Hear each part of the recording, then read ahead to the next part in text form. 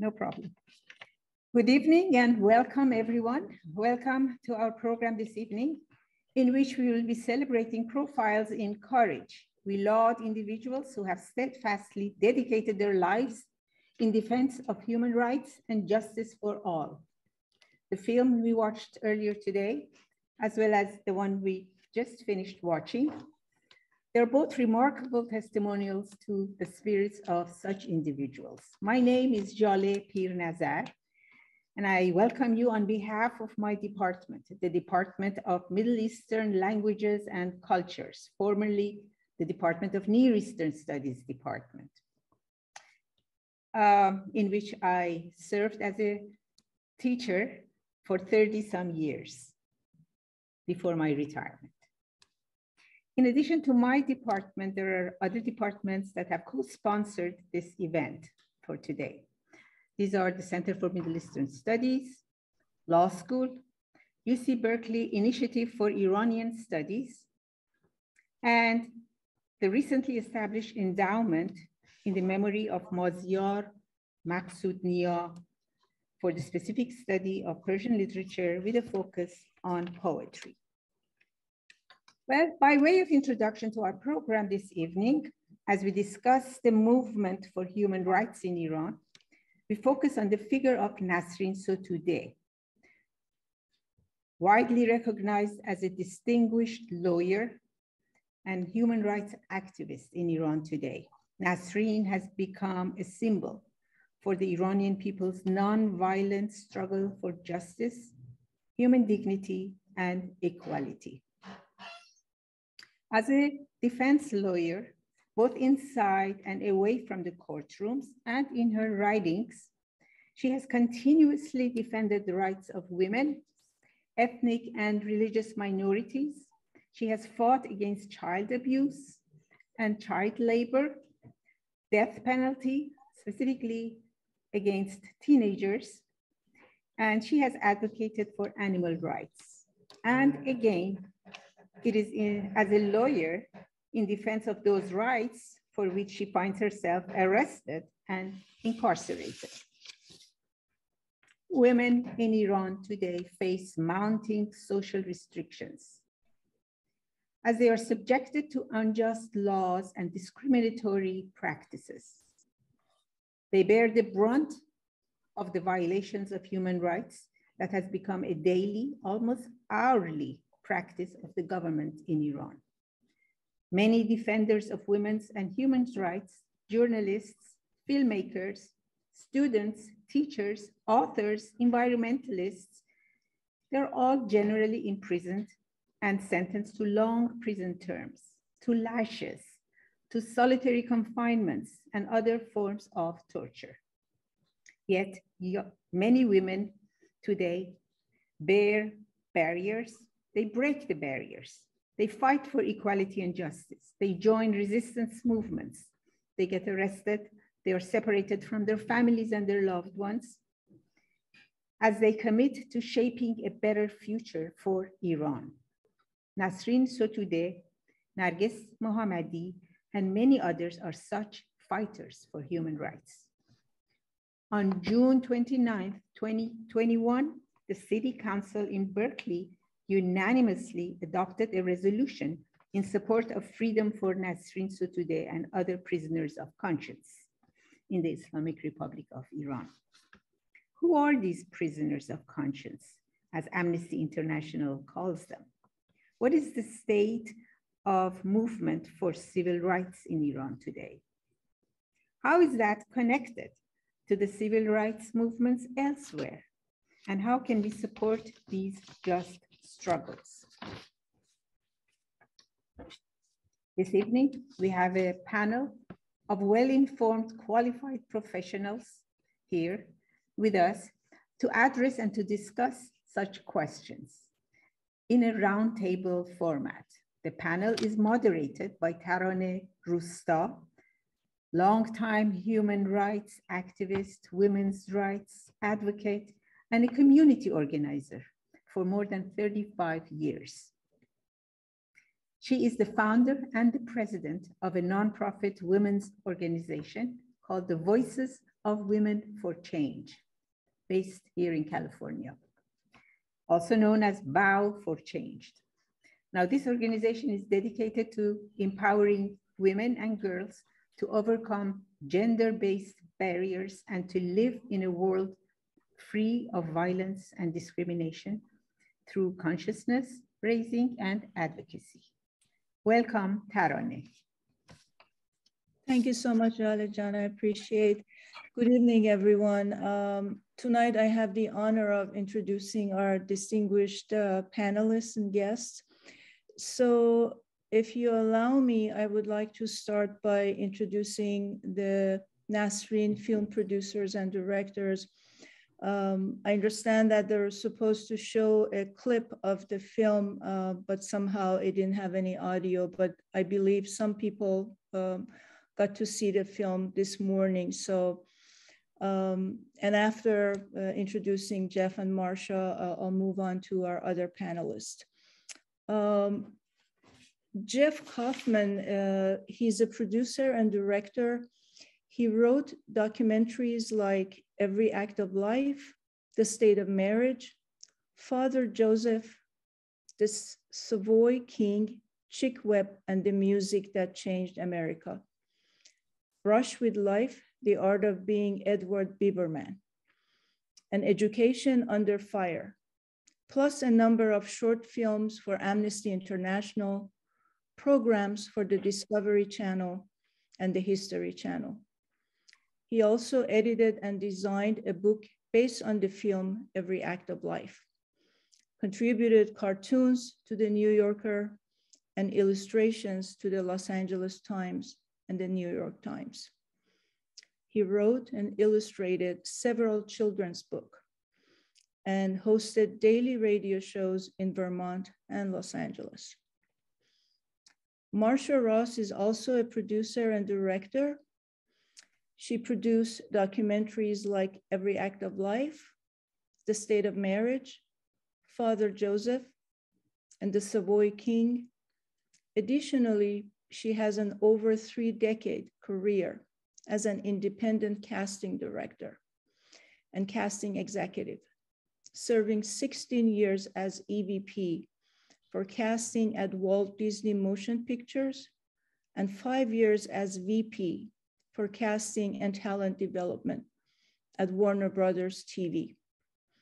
Some of her film and television credits include Clueless, Cujo, 30-something, Murder in Mississippi, 10 Things I Hate About You, The Princess Diaries, Romy and Michelle's High School Reunion, The Lookout, Enchanted, Oblivion, and Parental Guidance. She has received Career Achievement Awards from the Casting Society of America and the Hollywood Film Festival. So you can see why she does what she does, because it takes quite a lot of talent to produce so many films. Our next panelist is Dr. Laurel Fletcher. Professor Fletcher, she's a co-director of Berkeley School of Law's International Human Rights Law Clinic. She has co-authored a recent study of 10 countries in the Gulf region and neighboring states, including Iran, documenting government repression of human rights defenders. So welcome, Dr. Fletcher. And our next guest is Dr. Naira Tohidi. She is the former chair of Gender and Women's Studies and the founding director of the Middle Eastern and Islamic Studies at California State University, Northridge. She's also a research associate in the program of Iranian Studies at UCLA, coordinating the bilingual lecture series on Iran since 2003. Dr. Tohidi has integrated academic excellence with transnational human and women's rights activism. And as a longtime advocate, she represented women NGOs at the UN-sponsored 3rd and 4th World Conferences on Women in Nairobi and Beijing. And finally, our last guest is Mr. Amir Soltani. Amir Soltani is author of Zahra's Paradise, a graphic novel on human rights in Iran, which has been translated into 6 languages. He has worked closely with PEN America, as well as with Jeff Kaufman and Marsha Ross, to publicize Nasrin's case and secure her freedom.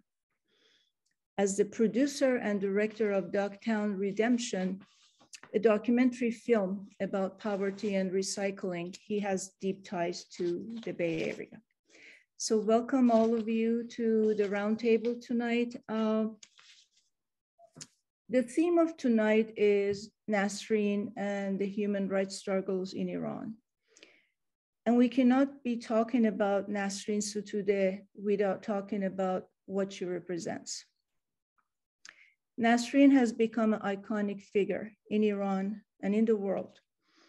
In fact, she's been known as the moral voice of Iran. She represents civil rights, human rights, women's rights, and nonviolent struggles. So I would like to start by asking Jeff and Marsha, either one of you could go first, but if you could start your opening remarks. And as a reminder, all of our panelists, they each have 5 minutes in the beginning. As we go through the panel, there's going to be more time for each one of them to share their views. But could you share your perspective and your views on Nasrin and everything that she represents? But also, could you share your views on why did you become interested in Nasrin? Why her? What was it about her that interested you? Why did you make the film about her? And what was the content and the process? Because my understanding is that the film was made in Iran secretly. So who wants to go first? Marsha told me I should go first, so I'll do what she says. First of all, I have to say that thank you so much for organizing this event, for everyone participating. It's very moving, and it really speaks to what the film is about and what Nasrin is about, which is a universality of interest for human rights and mutual respect. That's something that Nasrin has dedicated her whole life to, as has her husband. And that's what brings us together from different places. And I think if there's a way forward for the world, that's the way, coming together across barriers and common concern for each other. And at a time when we see Ukraine being assaulted by the Russians, I think there's another connection as well. Nasrin and all these women and all of the activists in Iran are so inspiring because they show individuals who love their country, but know that that love of country means moving it to a better, more humane place, and facing huge obstacles to do that. The onslaught of the state. And here you see the same thing in Ukraine, people coming together in that country and with support from outside the world in the face of this violence because they love democracy and they want to control their own future. And that's really what the activists in Iran have been trying to do. They have the right to have opportunity and control their own future. We reached out to Nasrin. Initially, I did a number of other projects about Iran, and deeper and deeper and deeper, I had a great respect for the Iranian people and the Iranian culture.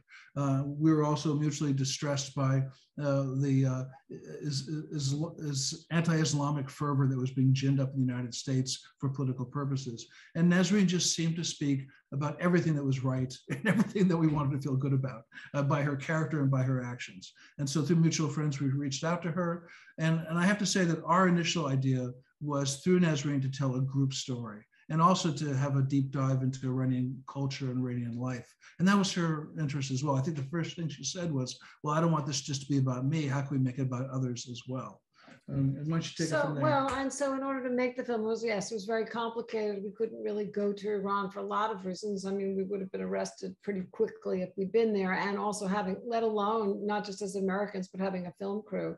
But then we were very fortunate because some very brave people agreed to follow her with their cameras, and because they were embedded with her, we were able to capture a lot of material about her life and some intimacy in her work and with her family and out in public that we wouldn't have been able to get any other way. And at that point, and then we had to have it sort of secretly shipped out of the country. And it was an interesting way to make a film, both in terms of receiving footage at different times, not always consecutive, and crafting a story of what we were receiving, what Jeff was looking for and asking. And also was obviously, in Farsi. Language, we don't speak. I mean, I've learned a few words, but basically we don't speak it, and we work with translators. And that, that was another really interesting experience as filmmakers, making a film in a foreign language and making sure that you capture the spirit of what the people are saying. It's not just word for word, but it's also the intention of what she was saying. And I think I just want to finish for our side to say that getting to know Nasrin through this process has been life-changing. She's an extraordinary human being who has come to represent, she's become a dear friend of ours, she and Reza, but also has come to represent so much to me, as a woman who, has dedicated her life with great perseverance and great purpose, to making a difference in the lives of her children, of other people's children, of her fellow citizens. It's been extraordinarily, inspiring and motivating for me. Thank you so much for sharing your perspectives. And if you allow me, I'm going to move on to Dr. Fletcher. You technically are Nasrin's colleague. You're both lawyers. So if you could please kindly share your perspectives on the work that you've done and your perspective on Nasrin and the human rights issues in Iran, because I know you've done some studies on that. Sure. Just tried to share my screen. Can people see it? Yes. Okay, great. Well, thank you. And I wanted to thank the Berkeley Law students who I know have worked so hard to organize the event, as well as the other sponsors. And it's really an honor for me to participate along with the filmmakers. I love to be able to see and talk to the creative generators of this powerful, powerful film, and activists and scholars who have far greater direct knowledge of the struggle for human rights in Iran than I do. So as was said, I co-direct Berkeley Law's International Human Rights Law Clinic. We've been around for 20 years, working to support and protect frontline human rights defenders. So my contribution to tonight's discussion is quite modest. I want to put Nasrin's case in the context of human rights trends in Iran and in the region. But first, I really want to note how fitting it is that we are discussing this film on International Women's Day. Nasrin's fierce struggle for human rights, including women's rights, vividly illustrates the risks that women human rights defenders take in Iran. So last November, the clinic released a 10-country study jointly with the Gulf Center for Human Rights called "Who Will Be Left to Defend Human Rights?" The report documents 225 incidents between May 2018 and October 2020, evidencing how governments in the region are using anti-cybercrime and other laws, along with specialized law enforcement institutions, to criminalize online expression in violation of international law. The attacks on human rights defenders in this part of the world is not new. But what is new is that as so many aspects of our lives involve online communication, governments in the region and around the world have adapted their tools of repression to this online environment. So what kind of expression is targeted? We see in Iran and across the region, it's political dissent or expression of ideas like women's equality and autonomy, ideas that challenge government policies or beliefs that is not tolerated. And the targeting of lawyers like Nasrin and journalists and other activists is a dangerous trend, because without these leaders to disseminate accurate information and to fight for human rights violations. Without that measure of protection, then human rights themselves wither.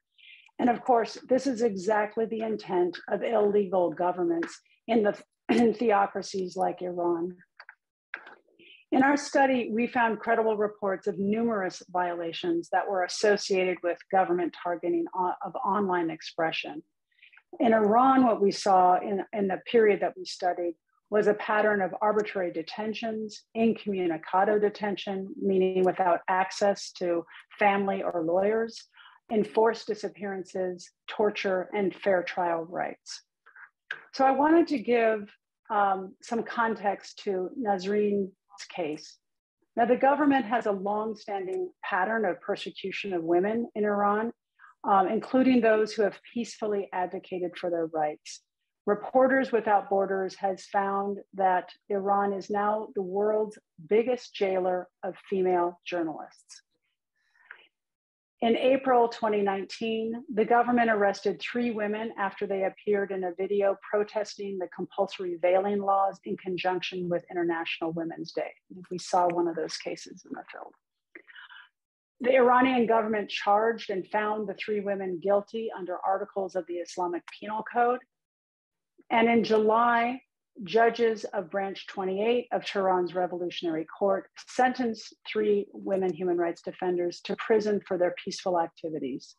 2 received sentences of 16 years, while the 3rd has been sentenced to 23.5 years. Now, in this same period is Nasrin Sotoudeh's case, when she was sentenced to 148 lashes and 38 years in prison, including for her defense of the women arrested for protesting compulsory veiling. So, you can see here that the government is going after leaders of social movements and leaders of human rights movements. And this crackdown continues. The Special Security Prosecution Unit, known as FATA, announced in May 2020 that women, including public figures, are in breach of provisions of the Islamic Penal Code when they appear without the hijab on social media, right? So the government is criminalizing just the expression of literal images of women that do not comport with their views and policies. And this is in violation of international law, which requires that morality laws restricting expression must be strictly and narrowly tailored. And Iran's laws do not meet that standard.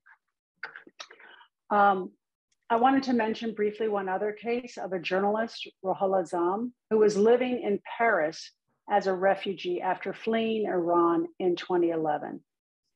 In October of 2019, Iranian authorities, now I'll say it slowly, Iranian authorities abducted Zam from Iraq, where he had traveled, from Paris to Iraq. Iraqi intelligence officials cooperated with Iranian authorities to effectuate that arrest and abduction hours after he arrived in Iraq. Reportedly, authorities arrested Zam for operating a news channel on Telegram, right, an online news source, which reportedly leaked information exposing government corruption and had posted videos of demonstrations during the 2017 and 18 protests.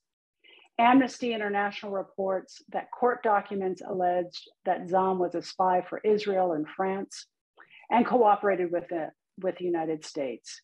And in June of 2020, Branch 15 of the Revolutionary Court in Tehran sentenced Zam to death under the Islamic Penal Code for, quote, spreading corruption on earth through his news channel.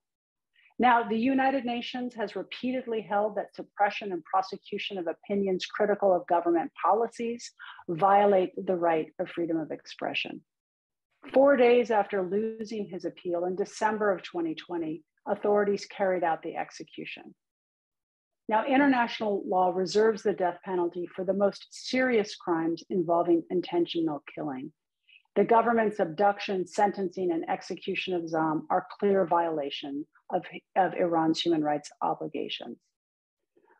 And this example also demonstrates that Iran, along with other countries in the region, Saudi Arabia, UAE, and Kuwait, are cooperating with each other to affect these types of abductions and exercising, reaching beyond their territorial jurisdiction to target human rights defenders.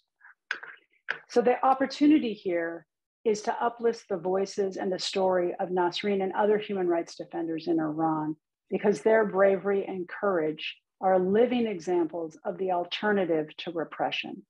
It's the fight to defend human rights, and gathering here today is part of that struggle. So thank you. Thank you so much, Dr. Fletcher, for sharing your studies and the work you've done on the issues of violations of human rights in Iran. I'm hoping that tonight we have some students listening and watching because there's so much in this presentation tonight that I'm hoping that a lot of young people will get to listen, hear, and learn and do something about it. I would like to move on to Amir Sultani. Amirjan, could you please start with your opening remarks and share your views? Thank you very much, Ms. Rusta. It's a real honor to be speaking to students at the University of Berkeley in the company of my friends Jeff and Marcia, whose film has really been a lifeline, I think, not only for Nasrin, but for many of us activists. It allowed us to coalesce around an idea, and it allowed us to connect across countries and all the places the film has traveled, including the university today. I thought I had one idea to start with, but then I came across Nasrin's statement, which she had issued on March 6, 2020, on a plea for peace on International Women's Day. And I thought I'd just read what she has had to say and defer some of my comments to a little bit later. This is a piece in Time magazine, which I think Jeff helped facilitate. So I wanted to, as always, thank him and Marcia for what they've done, but listen to her voice. One afternoon on a late spring day in 2018, a group of officers from the Iranian Prosecutor's Office and the Ministry of Intelligence came and arrested me while I was home alone. They took me to Evin prison, that's our nightmare of a prison in Iran, in a green taxi. Let's feel the texture of this. In absentia, I had been sentenced to 5 years in prison for my work as a women's rights and human rights attorney. A few months later, 7 more charges were added, and I was given a total of over 33 years in prison, plus 148 lashes. How do they come up with that number, or even that many years? The heaviest of these sentences was 12 years for promoting immorality and indecency. What happens when girls in Iran hear this? Currently, this is in 2020. Currently, I am in the women's ward, which consists of 3 rooms and 40 inmates. 3 rooms, 40 inmates. Most have been arrested for political reasons. The occupants of Evin's prison's women's ward are human rights activists, women's rights activists, civil and environmental activists, religious minorities and mystics, members of the labor movement, and individuals with dual citizenship who are accused of spying. And one of the things that Jeff, Marcia, and I have always felt with Nasrin is that there is not a moment where she talks about herself. It's always about the people who are around her and next to her in prison. I spend my days exercising, making crafts, reading, and having group discussions, besides attending to my own personal chores. Sundays are visitation days. And if I'm not forbidden from visits, I can see my family. And then imagine Reza and the kids constantly, Reza, her husband, and the kids constantly on going back and forth to prison. In prison, I sometimes offer limited classes about human rights issues. So prison's always a classroom, right? To those who are interested, but mainly I preoccupy myself with learning and teaching others about truth and reconciliation commissions in other countries. This internationalism is always there and present with what Nasrin does. She's constantly learning about what's going on around her. None of the girls of Enqilab Street, the women who protested Iran's compulsory hijab law by publicly removing their headscarves and waving them on a stick, are here. But a few of my cellmates are young women who on International Women's Day last year went into the subway in Tehran, spoke to passengers, and handed out flowers. In another move, this group had supported me by holding up my pictures in the subway. Subway as a place for dissent, right? Because of this, they received heavy sentences, which deepens my sense of responsibility. This sense of responsibility is just echoed for all of us who've been pushing for her freedom. Now she gets into the heart of things. Iran is a country where violations of women's rights are systemic. This makes it even more important to honor and commemorate International Women's Day. And what an honor to be here in the presence of Dr. Rustan, Dr. Tawhidi, Ms. Fletcher, and Marcia, and Jeff, of course, and Zingi, thank you. And Dr. Niazi, wherever she is, because she made this possible, right? And Eleanor Roosevelt, who's sort of hanging in the background here. On this day, I am thinking about the years that have passed, the years of our silence and captivity, years of protest, bondage, and the walls behind which we are trapped. Not just veils and walls, veils and walls. However, I also am thinking about this year, a year of tragedy and illness for the Iranian people. And if you recall, Nasrin went on a hunger strike to protest the exposure of prisoners to COVID. It's the consequence of hostility and enmity coming around to us, right? And this is where, you know, her grace comes through. Consequence of hostility and enmity coming back around to us. I keep looking back and reviewing the path we've taken. Where did we go wrong? Why didn't we succeed? Why couldn't our government govern properly? Why didn't we know how to resist effectively and peacefully? On this International Women's Day, as a deadly virus sickens my country, I throw my hands down and as a citizen, in a gentle voice, always a gentle voice, I ask the government to end their animosity with the world, to look at the world through the eyes of peace, and to trust life and human beings. I ask human rights activists to help us in our peaceful endeavor. I specifically extend my hand to American citizens. Our governments have been rivals for years with little regards for us. On this day of March 8th, I also ask every Iranian around the world to help us in our pursuit of peace, this fundamental aspect of survival. Happy International Women's Day, Nasrin Sotoudeh. Thank you so much for sharing Nasrin's heart and soul with the audience, because what you read from Nasrin's statement last year really was it opened a little window to her heart and how she thinks and how she feels. So thank you so much for that. Thank you. I'm going to turn to Dr. Tawhidi. I know that you've been very much involved with this work to free Nasrin. And if you could please talk about not only Nasrin and her relevance to what is going on in Iran and women's rights issues and human rights issues, but in the global context, her role, her influence, what does that mean for the rest of the world? If you could speak to that, please. Sure, thank you. Let me also quickly thank all and each of you for the labor of love you have put in organizing this program. I know how much passion and belief and devotion it takes to do things like this. I'm worried that I have a lot of remarks to make, but I don't know how much I can achieve in this short time. But I want also, like Amir, start with Nasrin herself. As you said, Taraneh Jan, that Nasrin is the moral voice of Iran. I want to say that she's becoming one of the moral voices internationally, not only about Iran.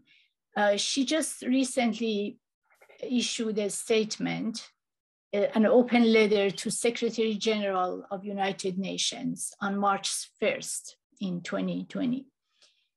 She says, in the past few days, the world has witnessed the Russian Federation's military aggression against Ukraine, a sovereign state that acquired its full independence under international law almost 30 years ago in 1991. Ukraine has mounted a laudable resistance in the face of this aggression, far from getting crushed in silence under the boot of aggressors. Their resistance is a call on the world to rush to their defense. As a woman who has lived in a country that endured 8 years of war, I can imagine the fear and trauma unleashed from this naked act of aggression and war against defenseless civilians, and wish to express my horror at such a shameless violation. This is a war between democracy and dictatorship. But fortunately, the people of Ukraine are not standing alone in this struggle, and the world is rushing to Ukraine's defense with great concern. In this war, Russian anti-war protesters, who are also paying the price of hostilities, are being attacked and imprisoned. So she goes on giving some examples of those people, and then she says that in the name of humanity, at the onset of Putin's assault, and consider them as the most laudable of your declarations about the Secretary General, she says. Sadly, the aggressors has not heeded your call on this issue. He didn't count on the nobility, freedom-loving, and independent spirit of the people of Ukraine and the world. Like millions of other people around the world, I too am shocked by this vulgar act of aggression. I stand in solidarity and support of the people of Ukraine and declare that world peace without opposition to Russia's aggression and support for the people of Ukraine is meaningless. As such, I ask Your Excellency to use all the international instruments and resources at your disposal to bring an end to this naked act of aggression in the hope of an end to all wars, Nasrin Sotoudeh. Now, the reason I started with Nasrin's statement, because she again became like the voice of many Iranians at a very critical moment. And it was dangerous to her because the Iranian government sides with Putin. So this is going to add to Nasrin's crimes, so to speak. And, but still, she had the courage and principled moral standards to speak out and speak up. Honestly, as someone who was a Fulbright professor in former Soviet Union and has done extensive research as a consultant for the UN in that region, in Central Asia, in the Caucasus, I feel kind of affinity to people in Russia, people in Central Asia, although I have never been to Ukraine, but I have been always in admirer of pro-democracy and pro-human rights activists in all those republics.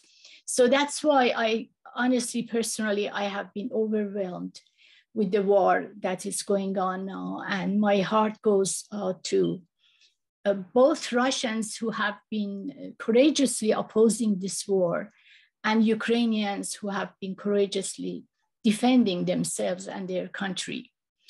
But Nasrin's statement indicates the connectedness of Iran's local, national, regional geopolitics to the global context and displays the transnational nature and interconnectedness of the human rights struggle for all of us in whichever country we reside. So let me quickly refer to some of these regional developments that have affected the current context of struggles for human rights. The recent return of the Taliban to power can embolden the forces of darkness and enemies of human rights and democracy in Iran and other countries in the region, like Pakistan, Central Asia, and even Russia. So I'm going to skip some part of this and then go to other development, which is the, in addition to the Taliban, is the Putin's war in Ukraine that can also inevitably contribute to the surge of violence, further militarization, growing despotism, poverty, extreme and ethnocentric or racialized populist nationalisms, and a stronger glorification of hegemonic and toxic masculinity in the region and even globally. So I cannot avoid seeing how our struggle for human rights, especially women's rights, in this critical and dangerous moment are going to become overshadowed by the war in Ukraine. Through a couple of citations from statements made by advocates of human women rights, social justice, and peace, I try to show the commonality and interconnectedness of our transnational struggle for freedom and human rights. In this case, specifically among peoples of Iran, Russia, Ukraine, and USA. The Islamist regime in Iran, specifically its absolute ruler, Ayatollah Khamenei, and its military arm, the Islamic Revolutionary Guard Corps, is a close ally of Vladimir Putin. It may seem ironic and surprising given the one being an Islamist and very religious, and the other, that is Putin, a former communist and KGB man, hence secular or perhaps totally godless. But we have seen that the exigency of economic interests and political power overrules such ideological backgrounds. To save their powers as neighbors, both need each other. Both Khamenei and Putin represent dictatorship, autocracy, the rule of oligarchy, and corrupt billionaires. Both view liberal democracy as their main foe, and both detest human, especially women's rights, especially feminists and sexual minorities. Some American and Russian feminist scholars and researchers, for instance, Professor Stephen Fish at this very university, at University of Berkeley, who is a comparative political scientist and has studied democracy and regime change in developing and post-communist countries, and has written a book that called Democracy Derailed in Russia, The Failure of Open Politics. He has shown, and some others too, that Putin's views and policies overlap with right-wing populists and the Orthodox Church, especially concerning the idea of Russian superiority over other ethnic groups, homophobia, and confrontation and violence against sexual minorities, against feminists, and the like.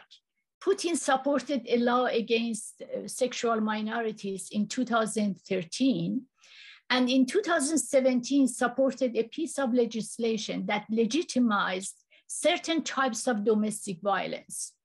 According to the official statistics of Russian police, about 40 women get killed per day because of domestic violence by their male partners. Ironically, we see some worrisome commonalities between Iran and Russian dictators, with the former president of the US, Donald Trump, whose self-serving autocratic hunger for staying in power and enriching his own oligarchy brought the US close to a coup and civil war. It is not surprising that Trump and Khamenei are now on the side of Putin. They both have more respect and trust toward Putin than any statesman or stateswoman in the West. Another unfortunate irony and contradiction complicating the struggle for human rights in Iran and other countries in that is that among the left that is expected to be on the side of women's rights, human rights, are some leftists who are not trying to justify Putin and refuse to condemn his aggression and invasion of Ukraine. Those are the type of communists in Russia, USA, Iran, and other countries who usually do not care for democracy and human rights, except when human rights are violated by the United States. They consider the US and European liberal democracy as the ultimate evil, hence blame the US for every war and almost every international conflict, as they see the US as the only almighty imperialist force, and they dismiss the role and responsibility of other hegemonic and imperialistic states like Russia. So let me also cite a few words from the National Women's Studies Association in the US that interestingly was issued on the same day that Nasrin issued her statement. They say, we take seriously our charge to never be silent in the face of evil. We understand that we do not have the luxury to sit by while countries are attacked, war is being waged, and women and children are being killed. As Audre Lorde taught us, we know that our silence will not protect us. And as Angela Davis reminds us, if they come for freedom seekers around the world in the morning, they will come for us in the night. Freedom and struggle are international issues, and solidarity is a feminist issue for us. As feminists, activists, teachers, students, and scholars, we will never be silent in the face of violence, terror, destruction, and oppression, which means that we will always speak up against injustice and for freedom, no matter the cost. And then I think my time is over, right? Or can I go on? With your time is over, yes. Unfortunately, we would love to hear the rest of your talk, but I was told to end the panel at 7:30. We are already 7:30 and I haven't asked any questions yet. So. Okay. But maybe you can address the rest of us during the Q&A or the question I'm about to ask. And this question is really for every single panelist. And the reason is that I'm sure that you each bring your own unique perspective based on your own background and experience and all that. Last year in a secret ballot, 43 out of 54 nations, UN nations, in the UN Economic and Social Council elected Iran to the Commission on the Status of Women. This commission, as I'm sure you know, is the UN's main body dedicated to promoting gender equality and women's empowerment. Electing a government that has institutionalized gender-based discrimination and is responsible for so much violence against the Iranian women was really a slap in the face of millions of Iranian women who have been violated by the Islamic Republic for the past 43 years. So my question is, what is the role and the responsibility of the international community and human rights community to expel Iran from the Commission on the Status of Women and to undo this insult? If I may, I'd like to start with Dr. Fletcher, if you could talk to this, and then we'll move on to other panelists. Dr. Fletcher, your thoughts?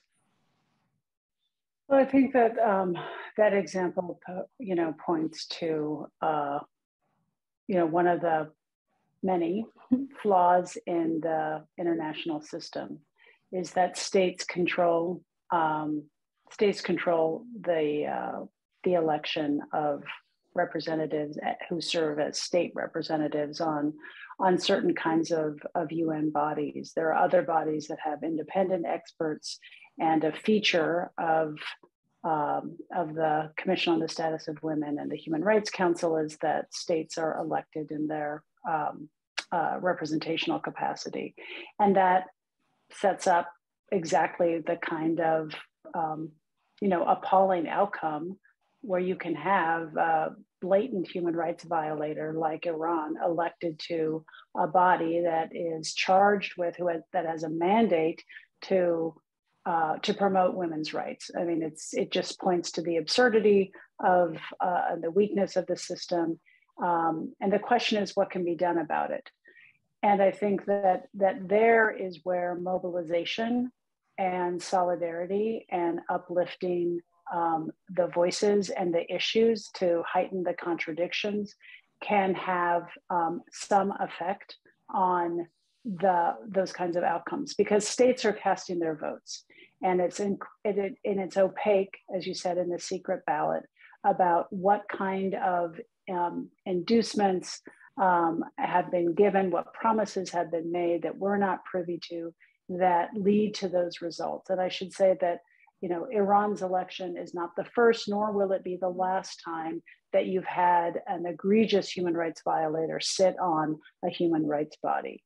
And I think that, so part of it is exposure, and the other part is to invest in other aspects of the international human rights mechanisms that can be counters, where there are independent experts, where there are independent mechanisms that can work more effectively to draw attention to human rights abuses and violations in Iran and other violating countries.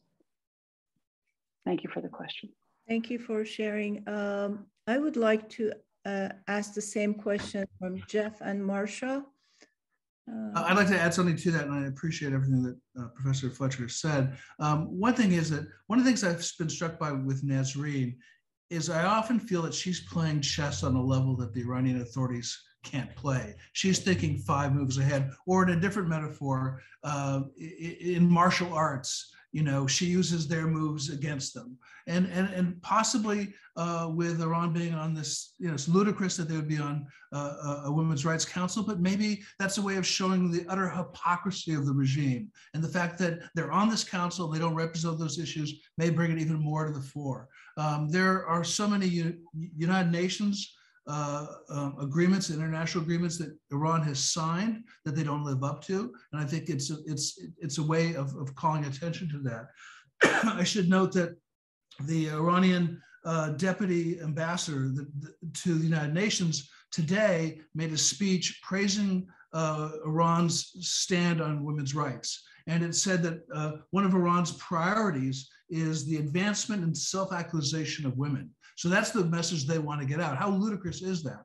And so rather than accept it, use it against them and show their utter depravity. And one little other thing, they're also a signatory towards anti-hostage taking agreements in the United Nations and internationally. And I think I'd like to just use this moment to also say that one of the really egregious things that Russia's doing now, that Iran has done over the years, is hold international travelers hostage. It's disgusting. It's immoral. There's a wonderful piece in the Washington Post right now about Ahmad Shargi that I urge you to go see. I think all that fits together. I just want to, Dr. Fletcher, I want to say that what you're talking about is solidarity and standing outside this. I mean, the United Nations, as far as I'm concerned, is an incredibly hypocritical body that allows for many things and doesn't really live up to a lot of things. It makes pronouncements, it doesn't do anything. It's extremely political, and everybody's trying to, protect their relationship with everybody else. I feel like it's a very political organization. And I don't feel, personally, for me, I don't see it as a reliable actor in so many. I'm sorry, for me, I have a real problem with it. All right. Well, we're married and we love each other, but I disagree. I just have a problem with the hypocrisy. And I think it is really important, for other organizations and other people that care about this stuff, to women's rights, human rights, you know, to come together as people that are really active in this area and to take part in actions, you know, that are that do really stand behind, you know, what they believe in. Yeah. That's what I feel. We've had a great ally with Nasrin, with the United Nations. I saw for human rights. No, I mean, it's individuals are, you know, look, always in all organizations, and I've been parts of lots of organizations, always there are individuals that are really wonderful. It's just, you know, when you have a larger body that, you know, one person alone who is very well intentioned always can't move an entire body, even if they're very supportive of what, you know, you're trying to accomplish. Well, thank you so much for different perspectives on this. And I think that's what's needed to come up with the best way to address this issue, because it's really impacting the credibility of the United Nations in the eyes of the world, to have a country like Iran on Commission on Status of Women. Dr. Tauhidi, I know you're raising your hand, and so is Mr. Soltani, but you raised your hand before, so go ahead, please. Okay, just briefly, following Dr. Fletcher's points, that we should remember that United Nations is United States. They are representing the states that are in power. So not necessarily people's voices directly, especially for the dictatorial states, that they don't get, people don't get represented.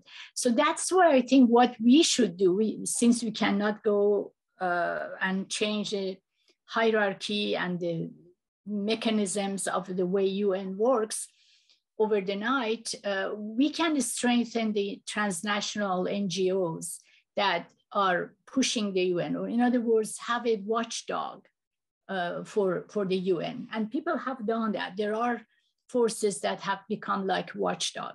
And that is, I mean, in part our responsibility, because those positions are rotating in the UN and people are voting. So it is the shame about the states who vote for, say, Saudi Arabia or Iran to become the chair, but that is based on rotation. The other thing is that I want here to be fair with respect to human rights, and especially women's rights. The UN has done a lot of good things. Some people have even, since I have worked with the UN, I'm aware of both the shortcomings and also some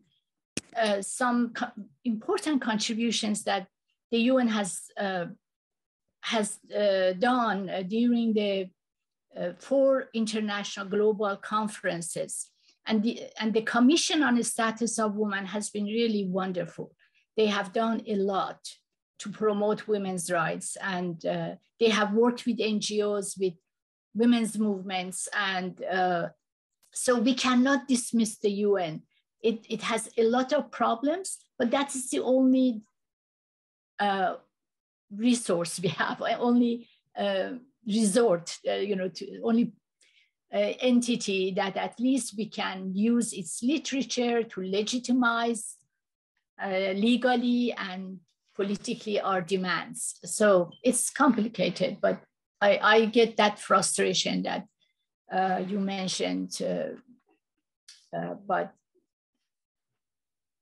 Okay, thank you so much. And I would like to move on to Mr. Soltani. And with that, at the end of your talk, we will have to start the Q&A question and go to the floor or to the Zoom for the questions that the audience have. So Mr. Soltani, go ahead. Just very quickly, I kind of think that we are in sort of the kind of struggles that we're in aren't the struggles of a day or a week. These are marathons that have been taking place over really the centuries. And if we expect too much or too quickly from international institutions or organizations, that may not always come through, but I think the tide really does matter.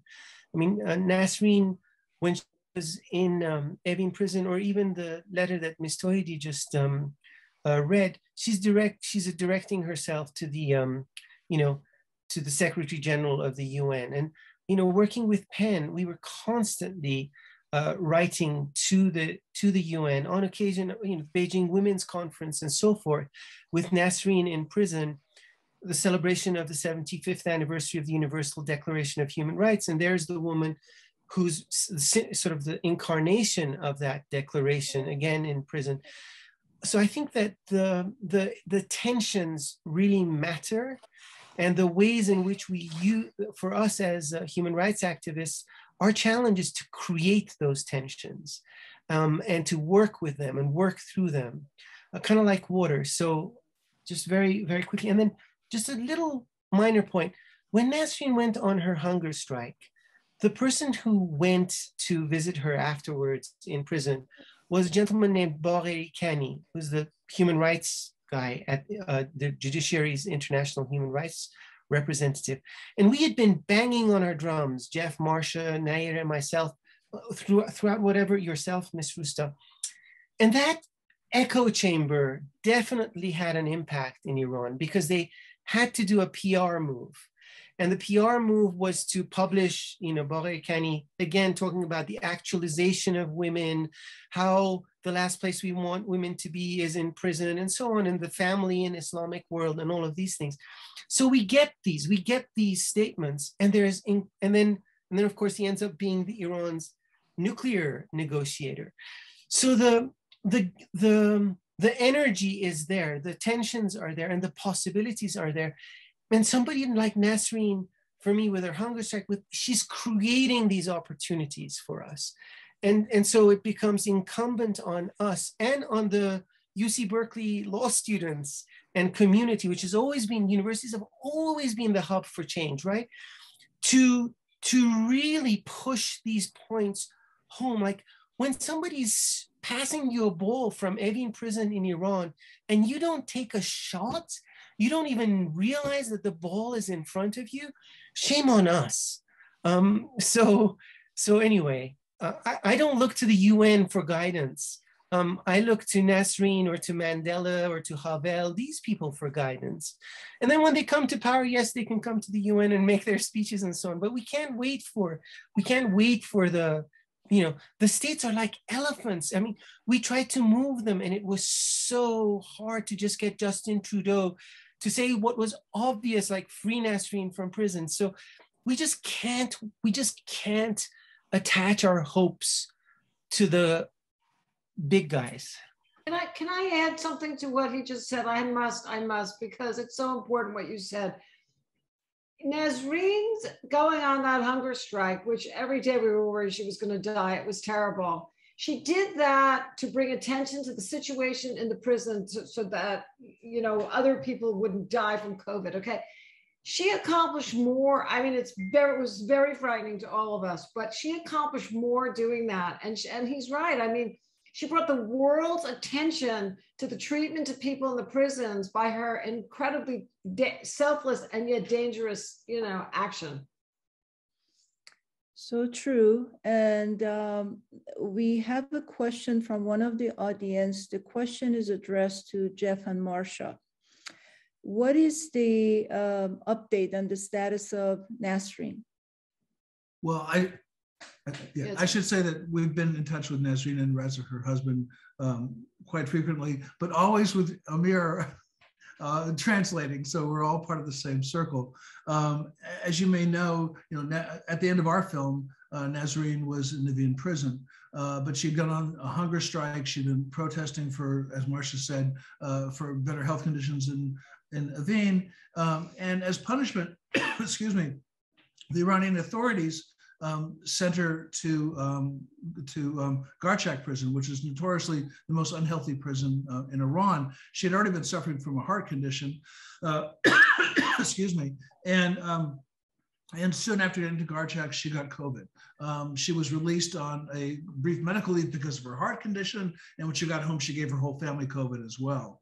So since then, she's had several times back in Garchak. One time, she was home on medical leave, and she'd been told by the authorities, "Oh, you're going to stay home for a couple more weeks." And then the next day, they said, "Nope, you're going back right now, and we're freezing your bank accounts." So there's just been a psychological push and pull trying to tear down her morale. But for the last several months, she has been home on medical leave. She had an angioplasty for her heart.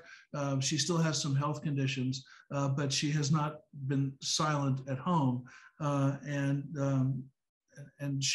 her sort of resilient, amazing, concerned spirit always bubbles up every time we talk to her. I want to say, first of all, if you've seen the movie, thank you so much. You know, if you haven't seen the movie, it's on Hulu, it's on Amazon, it's on iTunes. We have a website, Nasrin Film. You can find out where to watch it there. You know, I can't really stress enough, and this comes directly from Nasrin. We take no real credit for this, but, you know, Nasrin has really expressed to us, you know, the impact that the film has made for her, you know, both personally in prison, in which she knows that she's not forgotten, which has helped her keep going. It really makes a difference. I mean, we've heard this time and again, when people are in prison, you know, they feel really forgotten. And so all the actions on her behalf, you know, have kept her going.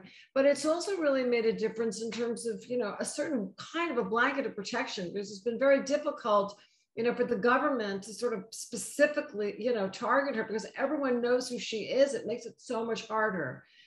So, you know, so what we've learned from this, and we have done a global impact campaign, and we've tried, you know, repeatedly, like tonight, to just keep the word out about her, is, you know, talking about this stuff, taking actions, doing things, you know, being vocal, you know, making sure that people are not forgotten. Makes a huge difference for political prisoners. I mean, we were just talking about a situation today where, you know, often people are afraid to go public when their family is arrested or somebody's arrested. But what really makes a difference is noise. Make a lot of noise about people, because, you know, in the end, you don't know what's going to happen, and it can go either way. But it can also help in a very positive way. Yeah, just briefly, there's this wonderful group, a grassroots group called Friends of Nasrin, and it represents many other groups like it, of people getting together to make their voices join together to reach out for Nasrin and others. And I love those people, and I love everyone else like that around the world. Every political prisoner deserves someone like that in their corner. Indeed, they do. We have to move on to the live audience to take some of their questions. So could we have the first question from the live audience, please?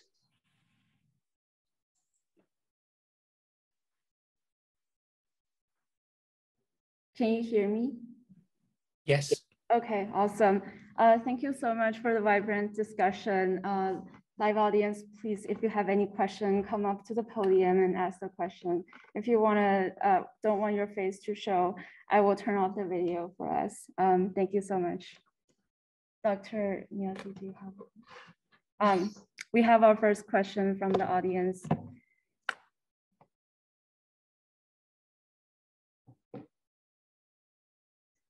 Thanks so much again for everyone. This panel is amazing. I am looking at questions from the audience before, and one question that came up was, what can legally countries do outside of Iran to impact anything? You guys have talked about NGOs putting pressure on the United Nations, but is there any legal international law that can impact countries like that? And I'm just repeating someone's question. And this can be to anyone, actually Professor Fletcher, since you are the expert on international law. I think it's a complicated question. It's a really great question. It depends on what you mean by law, and it depends on what you mean by legal action, and it depends on what kind of violation. So that's probably not a very satisfying answer, but in brief, in order to bring a legal action, you need to have a violation. You need to have decision-making body that has jurisdiction, and you need to have evidence to present that case. In terms of international opportunities to do that for Iran, there is no regional human rights mechanism that exists that covers Iran. So the opportunities for international litigation are very limited. There's human rights independent experts at the United Nations where you can file petitions, and Nasrin's case has been the subject of what's called special procedures. Those are sort of emergency measures and communications that the United Nations independent experts can make to Iran. They've made several, so that's a way those get published. For a US audience, that doesn't sound like a lot, but in the space of what can put pressure on the Iranian government and authorities, no government likes to be called out as an international human rights violator. And that's the leverage that most of the mechanisms that are international mechanisms are available. In terms of courts, like in the United States, again, it's getting jurisdiction over a violation, both subject matter jurisdiction and then having an actual defendant. Very limited opportunities to do that. And then actual state accountability, so suing the state of Iran in an international court. It's politically, that's just unlikely. We're unlikely to see that. That leaves opportunities for actions against non-state actors, so putting pressure or leverage on companies that are doing business in Iran and are complicit in human rights violations, and come to law school, take some courses on that. Again, you have to have everything kind of align. But I think we're going to see some interesting, it's very hard there to get evidence to actually show that it's the state that's responsible. So there's many legal challenges, which I think just goes back to an earlier part of the conversation, where it's making noise, taking the lead from defenders, using those opportunities, using the spaces that are available, and maximizing essentially the political leverage that those offer. And it's in conjunction with lots of social actors and political actors that we can see change affected, until and unless such time as there's there's substantial change on the ground in Iran. Thank you. Are there any other questions from the live audience? Does anyone want to come up?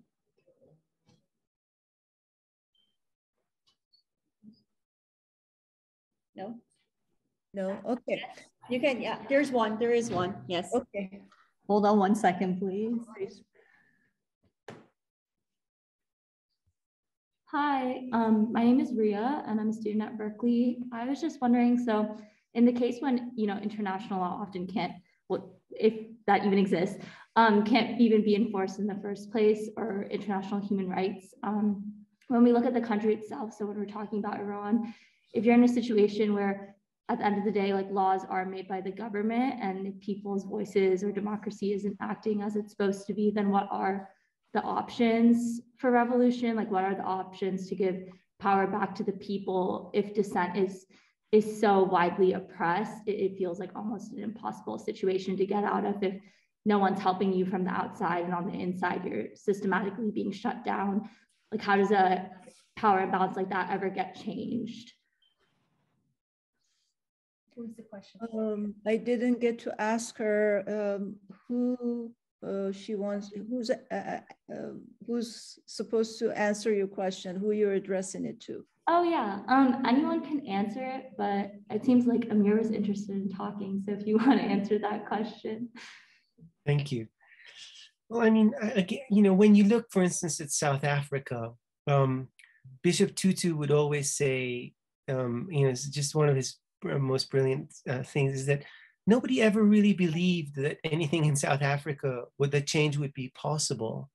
But if South Africa could go through the kind of change that it did, So can other countries. And as an Iranian, I've always drawn inspiration from that. You know, Mandela was in prison for a very, very long time. The nature of the struggle went on for a very long time. Reagan and Thatcher didn't support change in South Africa.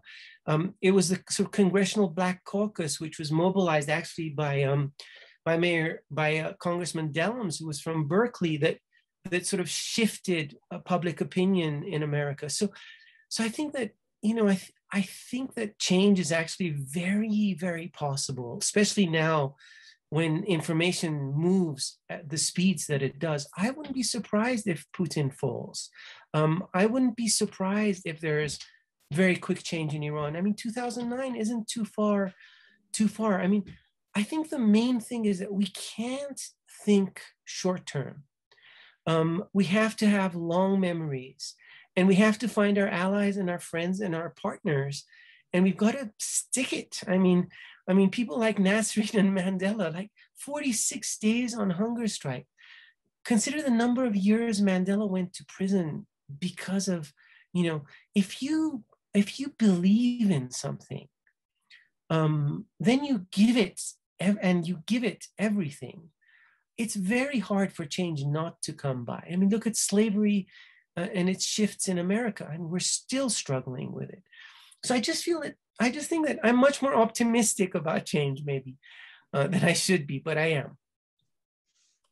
Thank you so much for that. And it is my responsibility as the moderator of this event to end it on time. And we're supposed to end it at 8 o'clock. So having said that, I'd like to have Dr. Jaleh Niazi to please tell us if you want us to end the event, or how would you like to proceed? You guys have any questions here? Hi, anyone. If anyone has any question, we can take one more. And Dr. Niazi will give her closing remarks along with one person at the audience, Mr. Igor. We will promote him to the panel right now.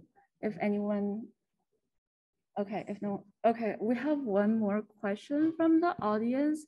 If the panelists are willing to stay for a bit longer, like another 10 minutes or so, would that be okay with you guys? Of course. I think it would be helpful if that person who's asking the question to address it to a particular person. So this way we have more direction, we save time. Yes, please come over. Thank you. Hello, everybody. And I just want to first thank Jeff and Marsha for this movie. This is every time that I see this movie, I realize the urgency of what we need to do. And I love everything that I heard today, and I'm glad. I don't share, Amir's view. The situation in Iran is dire. Many, many prisoners have died. Today, in the situation that actually right now, people in prisons are dealing with the COVID, I don't think we have time for little by little writing a letter to this person or that person. My hope is that this panel represents and put forward something that the people in this country, several times I heard their name, South Africa. I really think it has to be the kind of movement that actually took place here in Berkeley and other cities, like people in hundreds and thousands. We slept right there in front of the Spar Plaza. People have to actually come out. We should rely on the people of the world. It is really, insult to humanity that they have the Iran and South Africa representing the women's right. We should actually figure out how we can ourselves do that. And my question is to everybody. I really appreciate everybody. That was a beautiful, and we need to actually fill this, podium place, hundreds and thousands of people. And that's what I think. What should we do? And that's one of the things I have done. Showed this Nasrin movie house to house. And people have to do that. We have to learn also from the courageous and heroism of the prisoners, like Sepi Golian, you know, like many others. There are people who are hunger struck 46 days right now as we speak. So we don't have time to go little by little. I'm sorry. Thanks. Thank you so much. I think this was more of a statement, not so much of a question. However, if anyone wants to make a comment, please do so. Can I say something quickly? I just, again, to be realistic, we can't just come up with like thousands of people at Berkeley and wage a demonstration all of a sudden. I wish we could, but we cannot practically. But we can have more transnational networks. We can appeal to more lawyers like Dr. Fletcher, to more artists and filmmakers like Jeff and Marsha. Honestly, whenever I feel very frustrated and get close to getting hopeless, I think we have people like Marsha and Jeff who are so supportive and have produced this film. We have people in Iran who are taking the risk to help with production of such documents. So we can we can strengthen those types of activism. Make it, for example, I remember one of the discussion I had with Nasrin about maybe right a few days before she was said that she has to go back to jail again, despite her break that the need for the treatment. I asked Nasrin, before we lose you again, lose our contact, what do you suggest us to do? She said, you know, don't focus on me only. Again, talking about how selfless Nasrin is. She said, devote every week to a political prisoner and focus on her or him, so that all of them have been represented, have been seen and heard or known by people internationally. If we decide to do something that simple through organizations like what Taraneh Rusta has founded, or through wonderful people like two Jale, wonderful Jales that are here, Dr. Jale Niazi and Dr.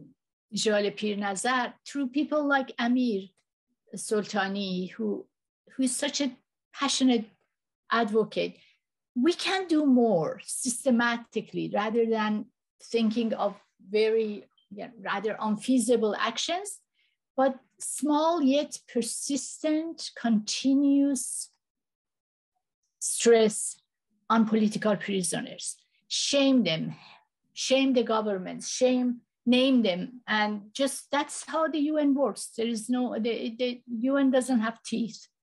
We have to just keep on extending the transnational organizations, do more systematic work, don't get tired. Thank you, Dr. Tauhidi. And Dr. Niazi, I know you want to introduce someone, so you want to go ahead? Yes, I've been asked to do the closing statement, even though I don't, I'm not very qualified, but here we go. Wait, before you do, may I just bow before Dr. Niazi and what she's done to make this event possible. This has been almost a year in the works. And she's sort of like, you would not believe the number of things that she's moved, but it was done with a vision and with a heart that's really quite glorious. So I'll let Dr. Niazi speak to that herself, and perhaps to her t-shirt as well. Thank you so much. Thank you for those kind words. So I would like to thank all of you, of course, for being here after I kind of harassed you a lot. So thank you.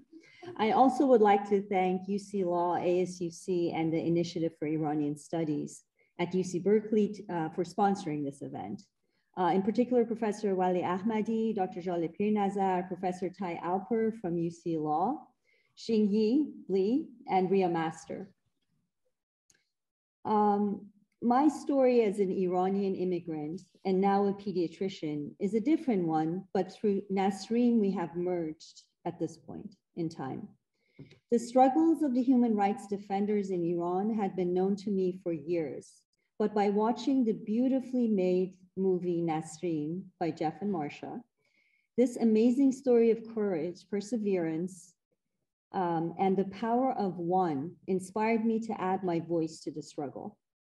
Because of her Mandela-like comparison in fighting apartheid, I researched what ordinary citizens did during the anti-apartheid movement in South Africa, which I had joined in student protests as a UC Berkeley student in the 80s. It turned out Glasgow, Scotland, had passed a short resolution asking the South African government to release Nelson Mandela and other political prisoners, and had contested apartheid. In a few years, more than 2,500 cities in 56 countries around the world had signed on, adding to the global struggle which eventually overturned the apartheid structure. So I reached out to friends, and through connections, I met Amir and other friends of Nasrin, who then introduced me to Jeff and Marsha and other amazing defenders of human rights. Then I reached out to our city council member, who unfortunately at the time was busy with COVID management, but graciously referred me to the chair of Peace and Justice Committee of the City of Berkeley, Mr. Igor Tregub, who is actually, you see him on the panel, who is an amazing advocate for all that is right, including environmental stuff. He's like amazing. He then proceeded to pass a resolution, which we had written in support of Nasrin by the Alameda County Democratic Party. Then he put me in touch with Council Member Terry Taplin, who championed this cause and proposed a similar resolution to the City of Berkeley. Our neighbors and many other friends who believe in grassroots activism took up the baton and wrote to the City Council. And as you heard earlier, the Nasrin resolution was adopted on June 29th, 2021, which acknowledges that many defenders of human rights have been imprisoned, many prisoners of conscience have been tortured and executed by the Islamic Republic of Iran, and demanded the immediate release of all prisoners of conscience and an end to the apartheid laws of the country. I have asked both Vice Chair Igor Tregub and Council Member Terry Taplin to join us tonight, but I think Council Member couldn't make it. And it's especially heartwarming for me for Vice Chair Tregub to be here, because his homeland is under attack. He is originally from Ukraine, and I very much appreciate your time. So I want to thank you, and I want to ask you to see if you want to say anything to this audience. Well, thank you so much. I did not expect such a introduction, and it is just an honor and very humbling to have had an opportunity to share space with all of you and to listen to this incredible panel. Thank you so much for all of your incredible organizing. I think the only thing left to say is that the struggles going on in my homeland right now, where I still have family, are the same struggles that are going on in your homeland. I stand united with all of you because it is the same struggle. No matter how hard, no matter how traumatic, no matter how depressing this fight can be, ours is the moral arc that bends towards justice. I know that if we just keep up the fight, we shall prevail against all the aggressions and injustices in this world, including in both of our countries of birth. Thank you so much. Thank you so much.